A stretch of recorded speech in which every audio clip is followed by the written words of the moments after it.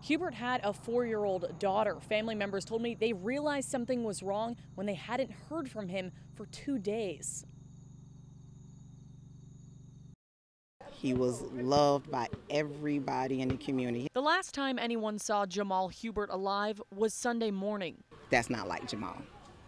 He would call my mom. That's when family member Tiffany Rivers Smith called Hendry County Sheriff's Office to file a missing persons report. After 2 days, not anything from him, not hearing from him, not even, calling, it was like something's wrong. Deputies went to a cane field 2 miles from Crooked Hook Campground in Palm Beach County after a man working in the area found a body in a canal. When you found out that a body was found, did you think it was him?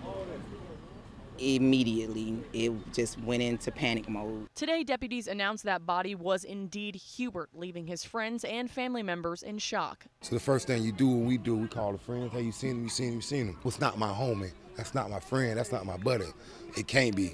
It's more so in denial. Hubert's death leaves his family with many unanswered questions. Of course, we want to know why, but we may not never get the why. Now their main mission is justice for Hubert. I want justice to be served.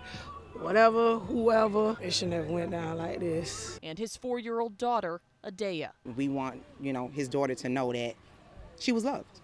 She still is loved. And we're not going to forget about her. We're going to keep his memory going.